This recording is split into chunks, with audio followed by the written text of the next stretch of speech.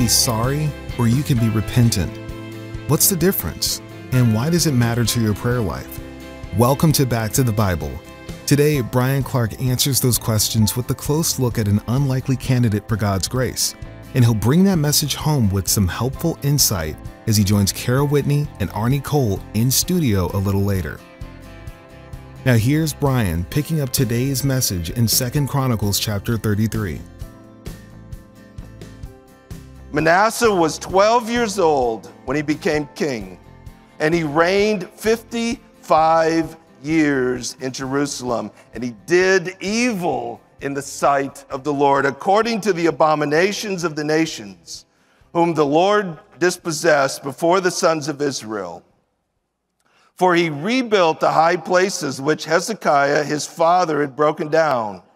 He also erected altars for the Baals and made Asherim, and worshipped all the hosts of heaven and served them. He built altars in the house of the Lord, of which the Lord had said, "My name shall be in Jerusalem forever." For he built altars for all the hosts of heaven in the two courts of the house of the Lord. Basically, he did the polar opposite of his godly father. He did everything to resurrect pagan worship throughout the land. He rebuilt the temples, the pagan temples. He rebuilt the pagan altars. He established all these pagan ways.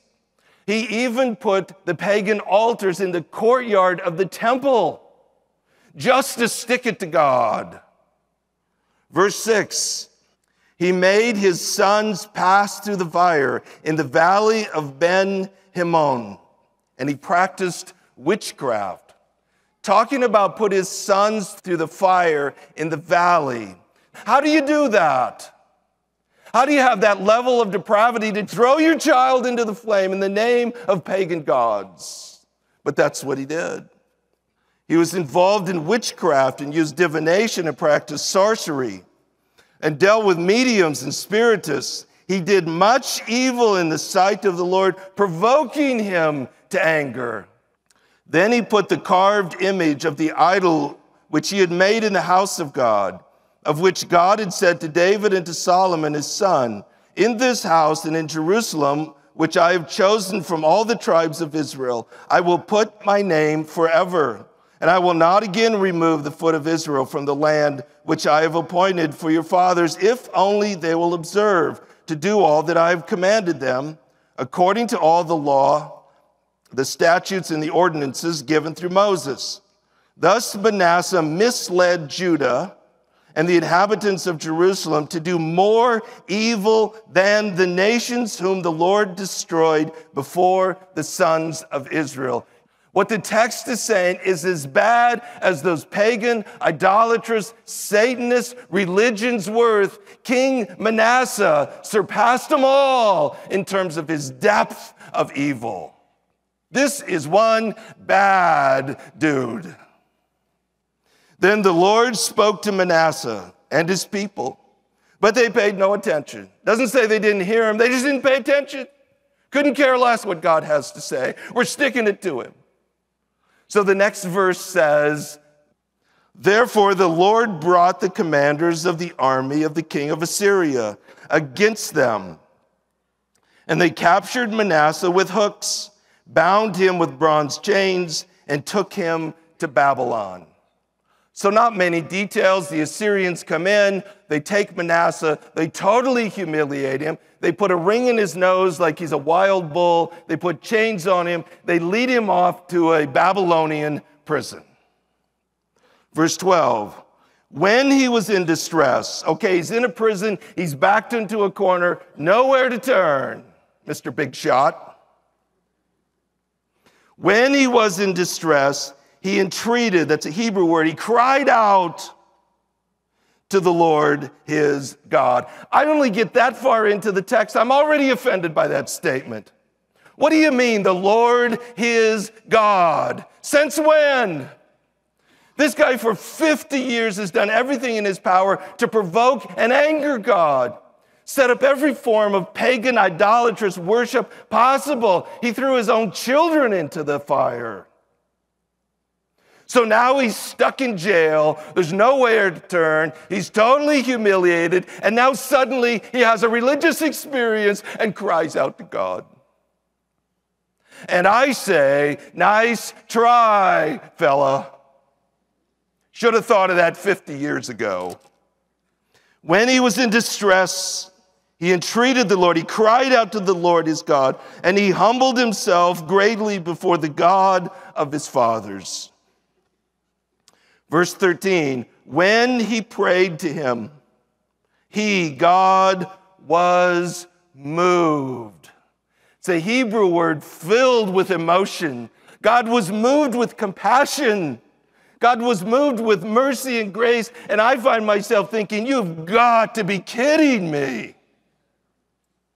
I mean, you're talking about hundreds of thousands of people massacred.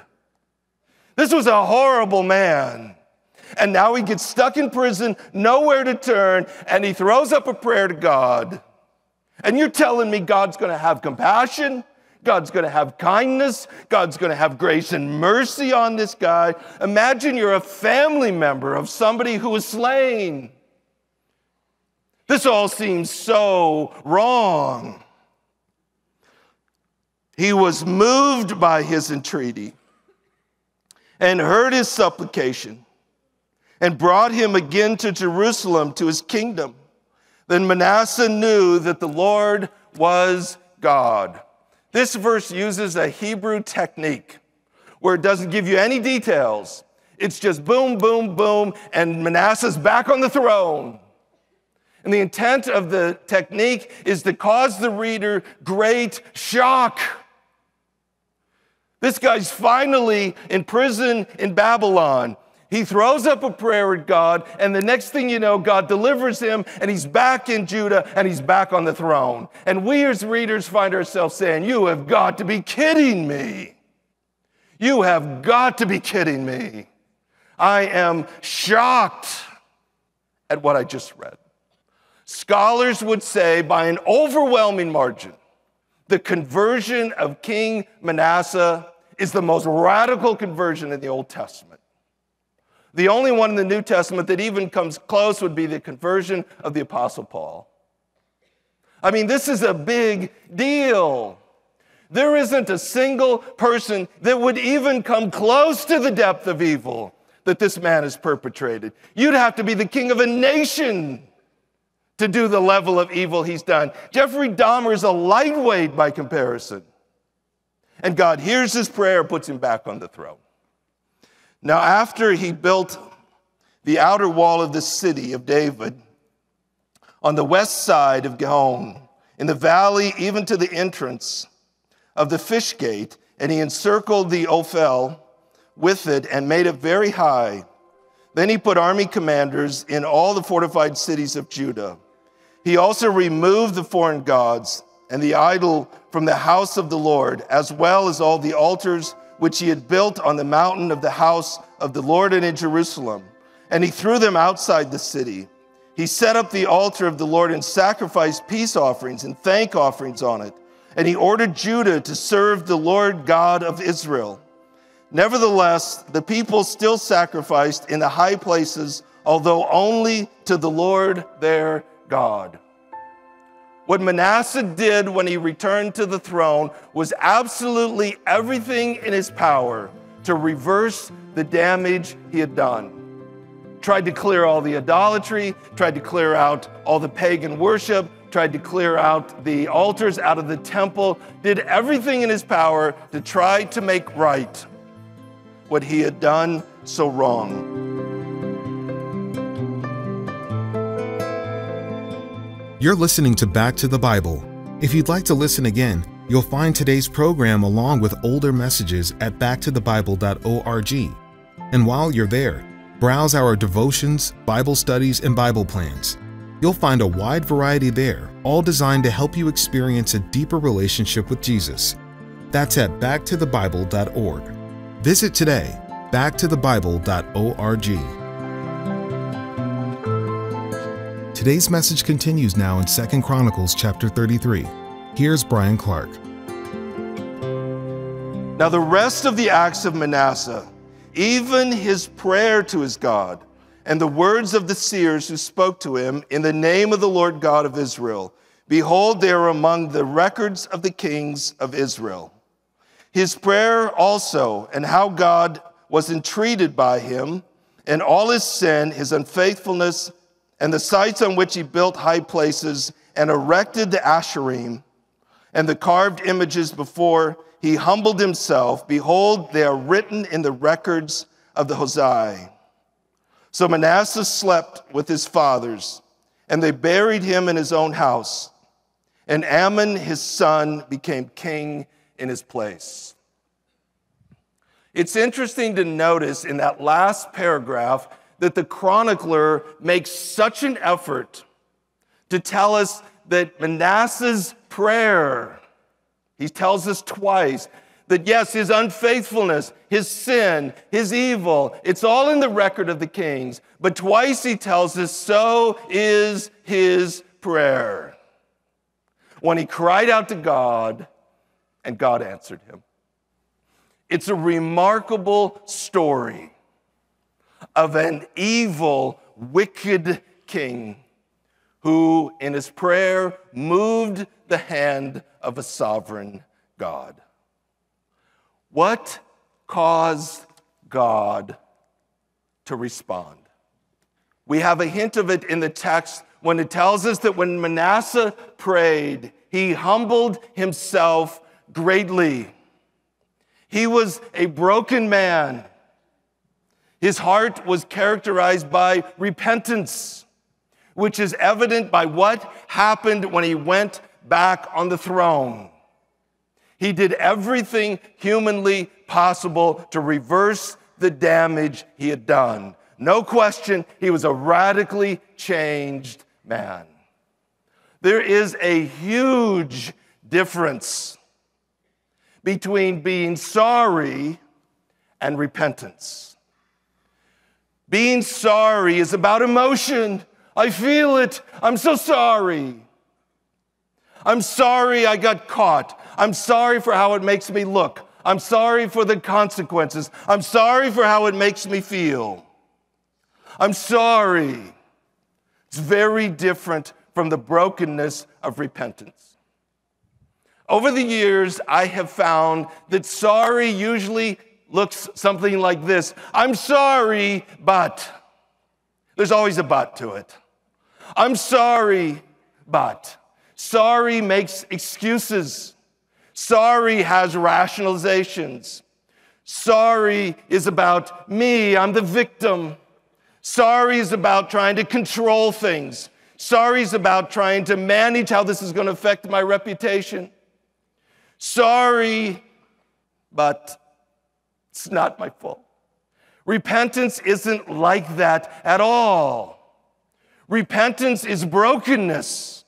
Repentance is humility. Repentance, by the very definition of the word, means to turn and go the other way 180 degrees.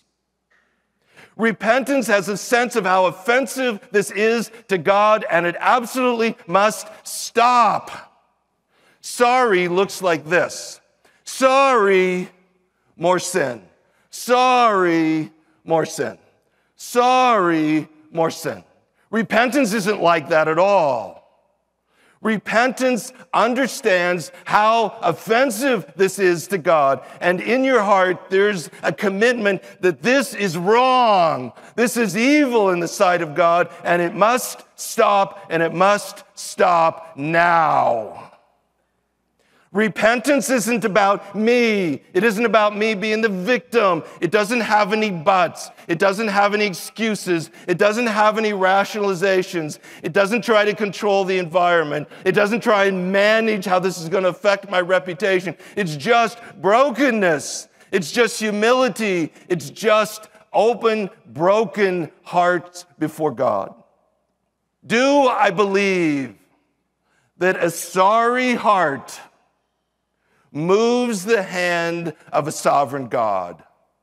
I sincerely doubt it. But do I believe that a broken, repentant, humble heart is heard by God And God responds with compassion and with grace and with mercy. Absolutely yes.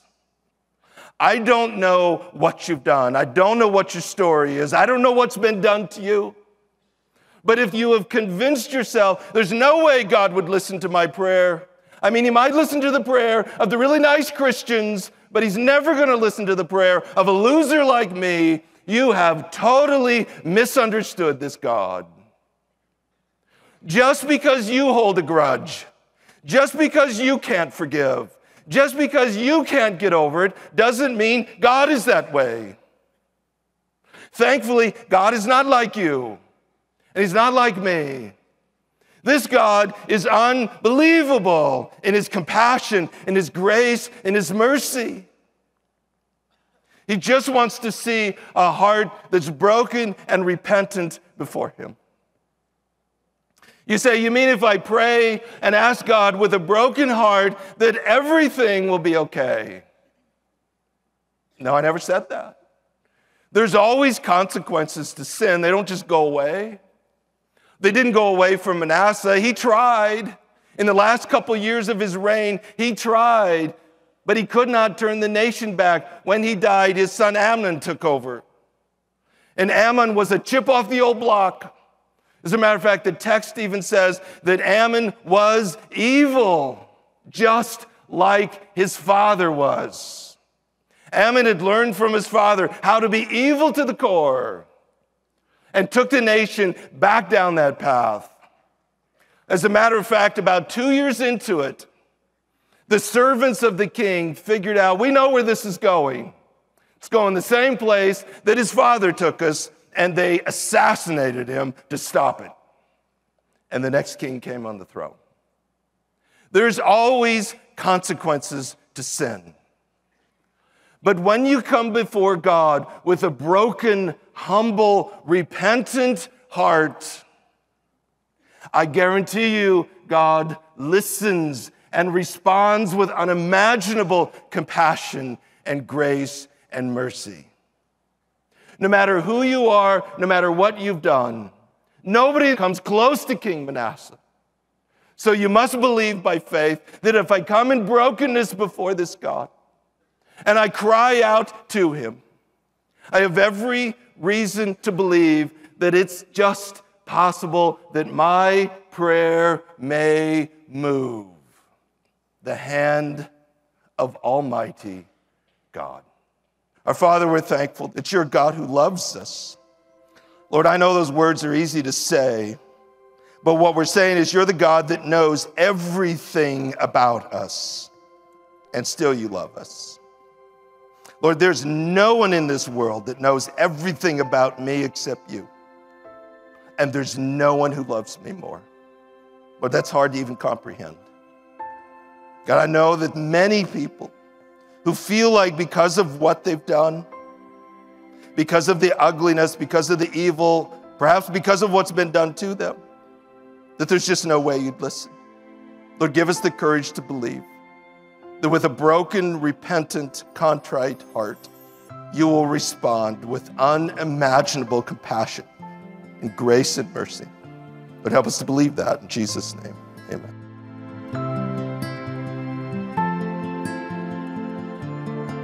Up next, Bryan Clark joins us in the studio with Back to the Bible CEO Arnie Cole and author Cara Whitney for a conversation about today's study.